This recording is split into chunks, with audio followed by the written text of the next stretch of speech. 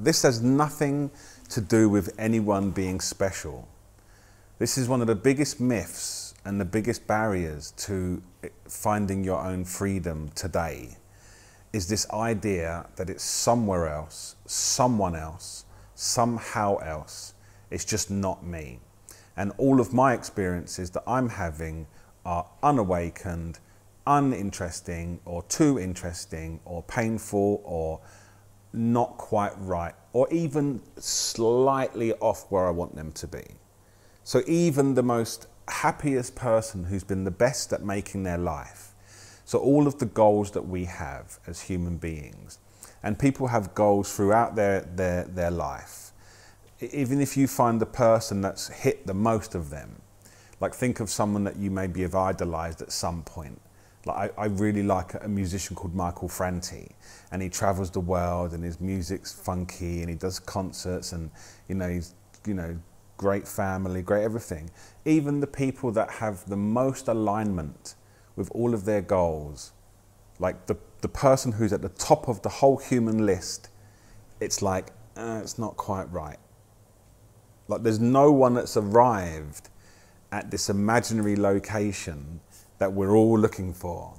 Can you imagine if like I kept telling you, I'm trying to find the island of Beelzebub, and you're like, where's that? I'm like, oh, it's an island in the Atlantic I've heard about, in the tropical part of the Atlantic that has free fruit and beaches. And you're like, well, have you ever met anybody who's been there? No. Have you ever seen any like photographs of it? No. Yeah, but I'm gonna go there.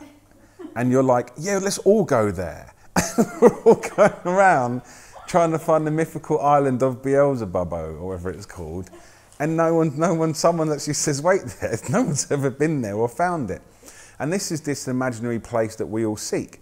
And it's what's really funny, it's really quite funny, because we're already on the island of Beelzebub. Right? That's what makes it the funniest, is we're already on it, but we don't see it. So we're looking for something that doesn't exist, because what we think it is doesn't exist. That might sound a bit confusing, so I say it in a much more simple way. Welcome home. Welcome home. Welcome home. Welcome home. You are already home. You are already in a completely benevolent universe. You are the benevolent universe. You don't even have the capacity to be in it. Your perceptions are the radiant dynamic energy of that benevolent universe.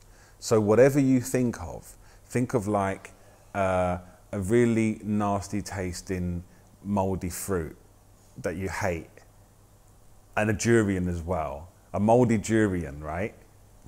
That appears as the perceptions of a benevolent and beautiful universe.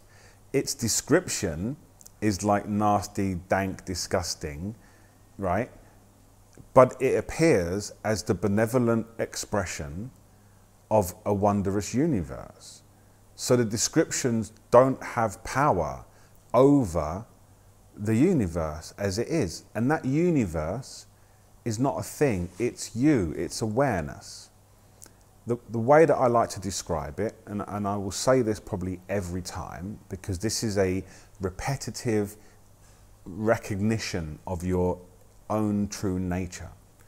It's the same as if I project onto a mirror that ugly piece of fruit that's stale and durian-like, and the mirror's like, whatever, it's unstained. I've never met a mirror that can say whatever, but you know what I mean? And then you project the most glorious, delicious fruit that you've ever come across that just makes you salivate, and it's beautiful. The mirror is unstained. The mirror doesn't try to reject the image of the smelly durian fruit, which I love durians, by the way, this is a moldy one.